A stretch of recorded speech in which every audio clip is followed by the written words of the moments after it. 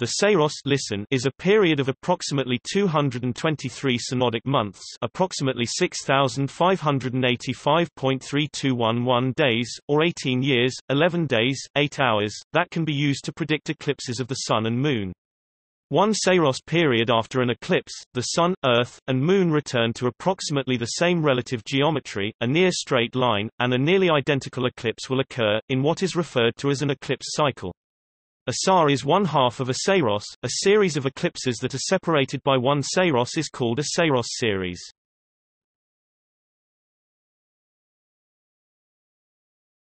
Topic: History. The earliest discovered historical record of what is known as the Saros is by Chaldean Neo-Babylonian astronomers in the last several centuries BC. It was later known to Hipparchus, Pliny and Ptolemy. The name Saros, Greek, Saros, was applied to the eclipse cycle by Edmund Halley in 1691, who took it from the Suda, a Byzantine lexicon of the 11th century. The Suda says, "The Saros is a measure and a number among Chaldeans.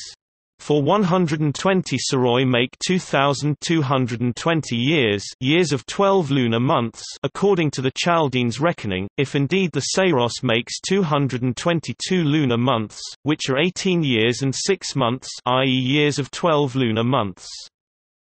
The information in the Suda in turn was derived directly or otherwise from the Chronicle of Eusebius of Caesarea, which quoted Berosus. Guillaume le Gentil claimed that Halley's usage was incorrect in 1756, but the name continues to be used. The Greek word apparently comes from the Babylonian word saru, meaning the number 3600, according to Tony Freeth. In an article for Scientific American, mechanical calculation of the Saros cycle is built into the Antikythera mechanism.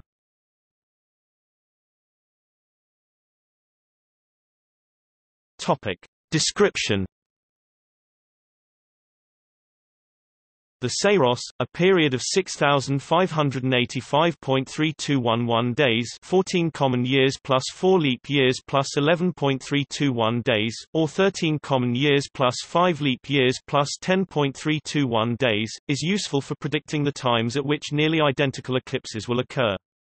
Three periodicities related to lunar orbit, the synodic month, the draconic month, and the anomalistic month, coincide almost perfectly each Saros cycle.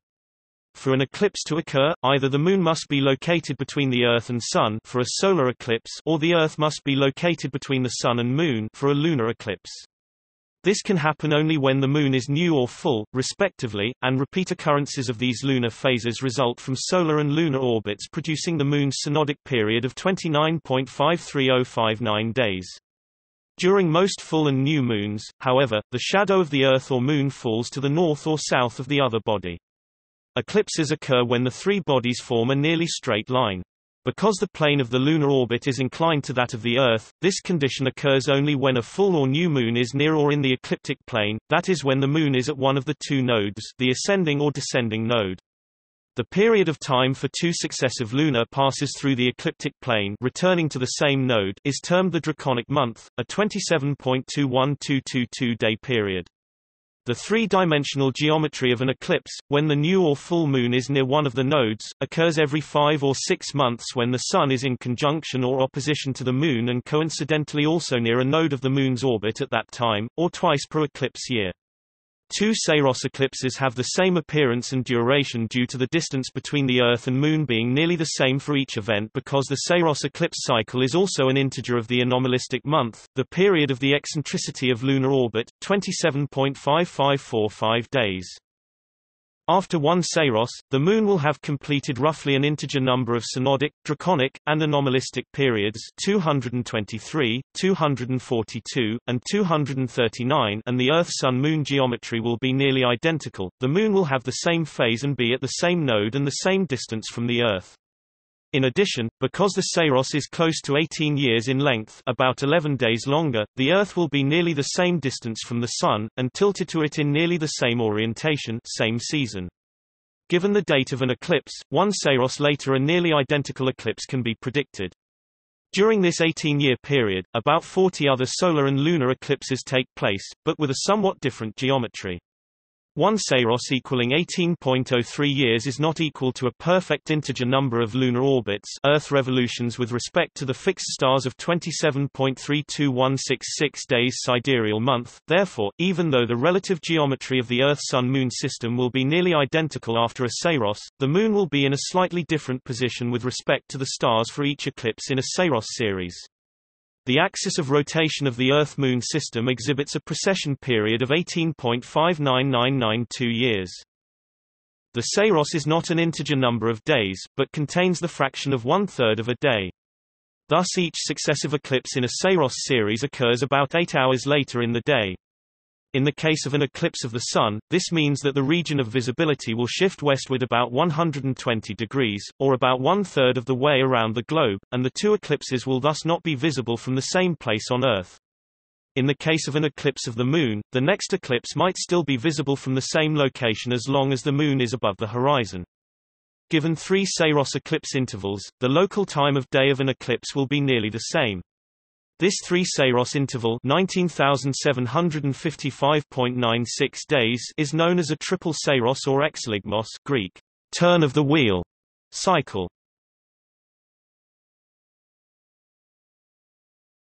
Topic: Saros series. Each Saros series starts with a partial eclipse. Sun first enters the end of the node, and each successive Saros the path of the Moon is shifted either northward when near the descending node or southward when near the ascending node, due to the fact that the Saros is not an exact integer of draconic months, about 1 hour short. At some point, eclipses are no longer possible and the series terminates. Sun leaves the beginning of the node. An arbitrary solar Saros series was designated as Solar Saros Series 1 by compilers of eclipse statistics. This series has finished, but the eclipse of November 16, 1990 BC Julian calendar, for example, is in Solar Saros Series 1. There are different Saros series for solar and lunar eclipses. For lunar Saros series, the lunar eclipse occurring 58.5 synodic months earlier, February 23, 1994 BC, was assigned the number 1. If there is an eclipse 1 inix 29 years minus about 20 days after an eclipse of a particular Saros series, then it is a member of the next series. For example, the eclipse of October 26, 1961 BC is in Solar Saros Series 2. Saros series, of course, went on before these dates, and it is necessary to extend the Saros series numbers backwards to negative numbers even just to accommodate eclipses occurring in the years following 2000 BC up till the last eclipse with a negative Saros number in 1367 BC. For solar eclipses, the statistics for the complete Saros series within the era between 2000 BC and AD 3000 are given in this article's references. It takes between 1226 and 1550 years for the members of a Saros series to traverse the Earth's surface from north to south, or vice versa. These extremes allow from 69 to 87 eclipses in each series. Most series have 71 or 72 eclipses. From 39 to 59, mostly about 43, eclipses in a given series will be central, that is, total, annular, or hybrid annular total. At any given time, approximately 40 different Saros series will be in progress. Saros series, as mentioned, are numbered according to the type of eclipse, lunar or solar. In odd-numbered series of either kind, the Sun is near the ascending node, whereas in even-numbered series it is near the descending node. Generally, the ordering of these series determines the time at which each series peaks, which corresponds to when an eclipse is closest to one of the lunar nodes. For solar eclipses, the 40 series numbered between 117 and 156 are active. Series 117 will end in 2054, whereas for lunar eclipses, there are now 41 active Saros series. These numbers can be derived by counting the number of eclipses listed over an 18-year Saros period from the eclipse catalog sites.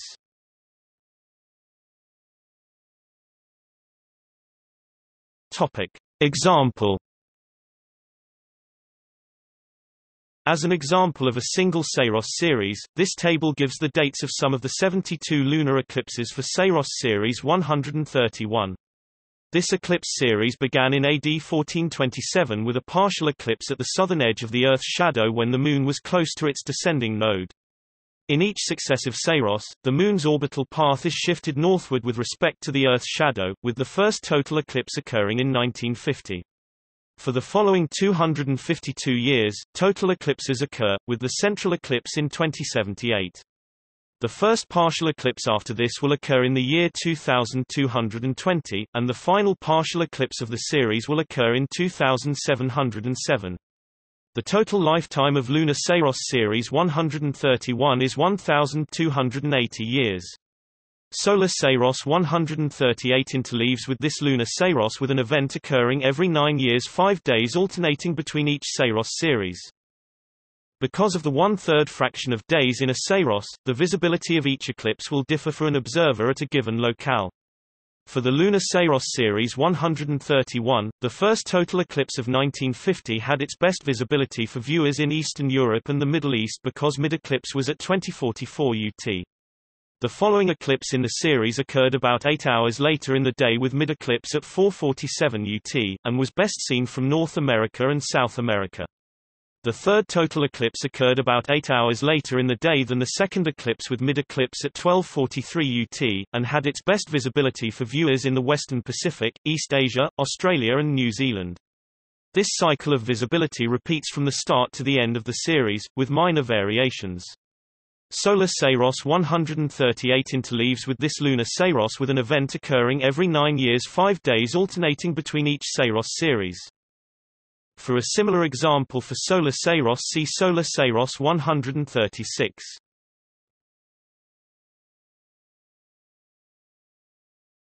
Topic: Relationship between lunar and solar Saros (SAR).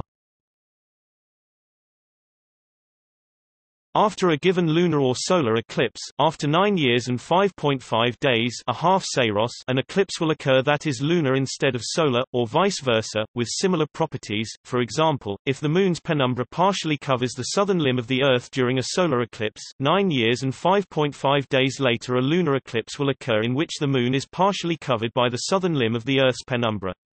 Likewise, 9 years and 5.5 days after a total solar eclipse occurs, a total lunar eclipse will also occur.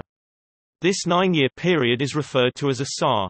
It includes 111.5 synodic months, or 111 synodic months plus 1 fortnight. The fortnight accounts for the alternation between solar and lunar eclipse. For a visual example, see this chart. Each row is 1 SAR apart.